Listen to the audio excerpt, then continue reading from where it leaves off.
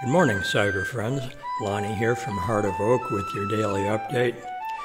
You know, when we went out to the portal this morning, Mage Wendy and I were talking about how we've actually lived on boats for all of our lives, and that's about 40 years of living on boats.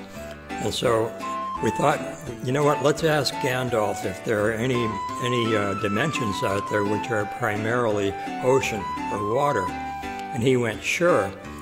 And he said, just have a look here.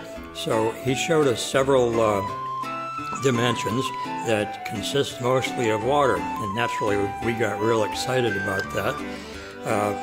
Anyway, I've showed you some of the pictures here. What we're going to do now is we're going to bring back the portal report for today. So stand by and enjoy the report, and I'll see you right on the other side. I'm so glad that everybody liked me. I'll be back probably some more times. I'll be hosting the second part of the reportal for Lonnie today. This is the second half of the story.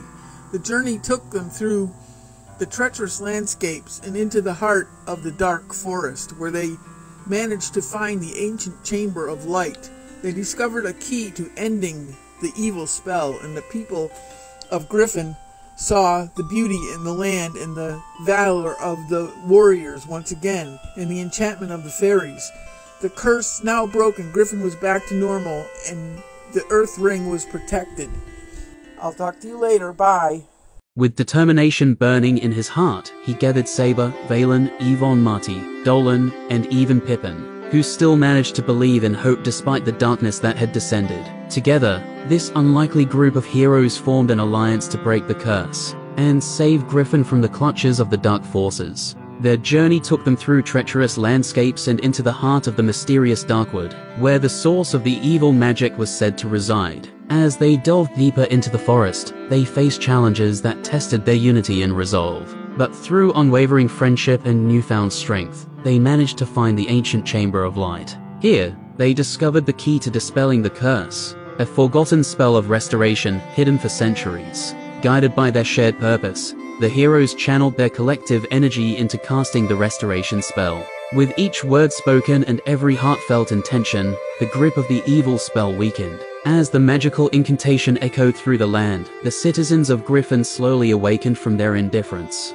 Color returned to the mushroom world as people once again saw the beauty in nature, the valor and warriors, the enchantment of fairies, and the wonder of talking animals. Saber and Valen's bravery was recognized, and Yvonne and Marty's spells wove magic anew. Pippin's oinks of joy once again resonated in the skies. The dark forces, thwarted by the heroes' unity and resilience, retreated into the shadows. Ragnar and his companions had not only broken the curse, but had proven that the power of friendship and determination could overcome even the darkest magic. With the Earth Ring protected and Griffin restored to its former glory, the heroes stood as a testament to the strength of unity and the unyielding spirit of those who believed in the light. And as their story spread throughout the land, it inspired others to stand up against darkness and preserve the magic that made Griffin a truly extraordinary realm. Well, that was interesting. Thank you very much, Gandalf, for that report. And I'm sure all of us out here in cyberspace are really pleased to see that. I want to wish you all a really happy day and a wonderful evening. No matter what you're doing this evening, have a great time. And as we leave for the day, I'm going to show you a seascape that Gandalf showed us through the portal. That's actually what you've been looking at here for the last few seconds. So have a great day, and I'll see you tomorrow. Bye.